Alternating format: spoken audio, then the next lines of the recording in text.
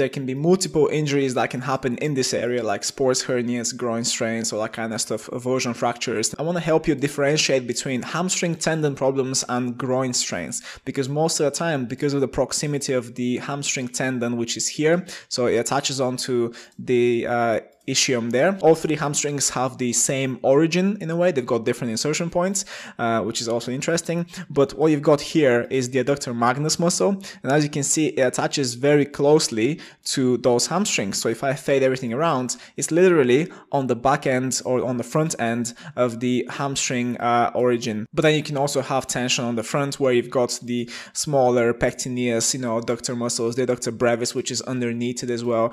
Some of the longer ones like the adductor longus, for example, here, the gracilis as well. So all these muscles can have an impact on the groin because obviously they attach onto the pubic ramus there, so the pubis bone.